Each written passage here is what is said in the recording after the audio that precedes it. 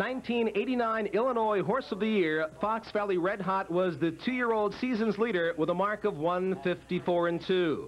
Owner-trainer driver Jim Krebs was extra careful with his filly, but despite his precautions, she injured herself, delaying her return to the races as a 3-year-old until today.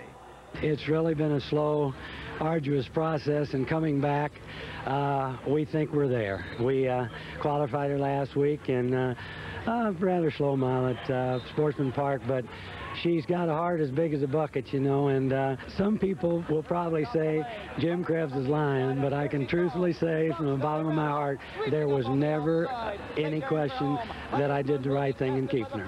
Here comes Fox Valley REDHOT with authority on the outside. On the inside, Hunter's Moon, Joe Dancer third. They battle in the lane. Fox Valley REDHOT, game on the outside, trying. Hunter's Moon comes back. Fox Valley REDHOT, Hunter's Moon to the wire. Photo! With only a qualifier under her belt since last September, Fox Valley REDHOT displayed heart and stamina, but fell a nose short of victory today.